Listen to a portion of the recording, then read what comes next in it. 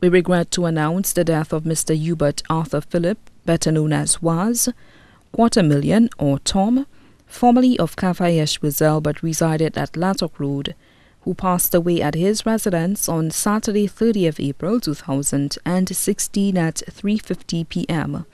He was 78 years old. Mr. Hubert was a retired driver at Victoria Hospital. The funeral arrangements for the late Mr. Hubert Arthur Philip, better known as Was, $250,000 or Tom, will be announced in a subsequent broadcast. The body now lies at Crick's Funeral Home, Vidbouteille, Castries.